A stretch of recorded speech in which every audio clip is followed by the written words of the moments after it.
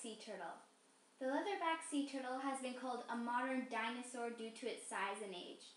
It has survived for over 100 million years, but is now at risk of extinction with approximately only 35,000 in existence worldwide. The leatherback sea turtle is the fourth largest sea reptile alive and largest sea turtle, reaching up to 1.8 meters in length and 600 kilograms in weight. It is different from other sea turtles because it doesn't have a shell on its back, or carapace, but is covered in leathery flesh and bone plates. The leatherback moves well through the water because of its large fin that it uses as paddles, its teardrop shape, and smooth carapace. The fastest it's been recorded to swim is 35 kilometers per hour. The leatherback sea turtle dives deep because it's going after food. It can go as deep as 1,200 meters. The leatherback has a unique metabolism where its arteries and veins are closer together to warm, returning blood to the heart, which along with its thick, oily skin enables it to keep blood warmer than the temperature of the surrounding sea. This allows it to dive deeper and travel in more colder water and find more food sources. The leatherback has two main habitats which it migrates between, its nesting ground and its feeding ground. The breeding ground can be found in tropical and subtropical climate zones such as Costa Rica, Indonesia, and Guyana. Leatherbacks always return to build a nest on the beach with a smooth, gentle slope in the same area where they were hatched. It crawls up the beach at high tide at night so there's less risk of being preyed upon.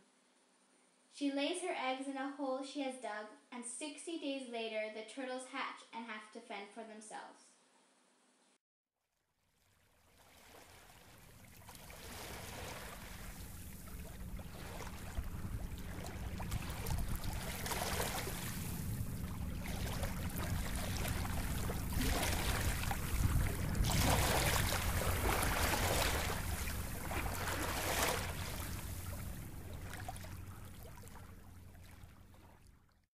The leatherback then travels up 900 kilometers to find the best breeding grounds, often found in northern climate zones like found in the Atlantic Ocean, California, and Russia.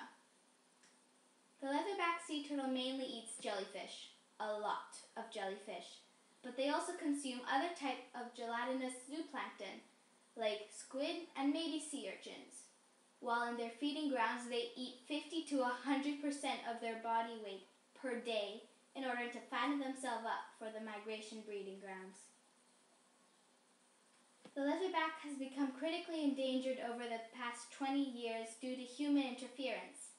Its population has been affected by many factors including hunting of eggs and leatherbacks by humans, loss of habitat as their smooth, soft beaches using for nesting have been developed for tourism, pollution in the sea, particularly when they mistake plastic bags for jellyfish, getting tangled in fishing lines and nets, and climate change affecting the jellyfish population.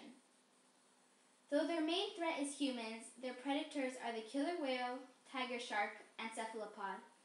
If the leatherbacks died out, the food chain would be affected because the population of jellyfish would rise a lot. Another thing it would affect is that its predators would have less to eat. My organization is the Sea Turtle Conservancy. Their aim is to help leatherbacks and sea turtles in general. They have different projects, such as attaching sensors which monitor migration, nesting and feeding, and activity like swimming speed and diving depth. They also have a leatherback adventure, which is a more educational way to get you aware. You go and collect data for the leatherback, learning more about them as you go. They also allow you to adopt a turtle, leatherback, and other sea turtles.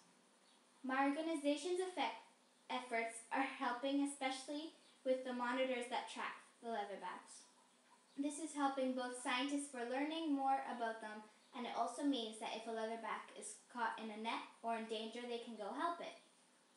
I think the Adopt a Turtle is a success because you can track it yourself and it makes the organization take care of it, making sure it's safe. It's difficult to make a big change because the leatherbacks have such a wide migratory path which covers many countries. There are things you can do to help.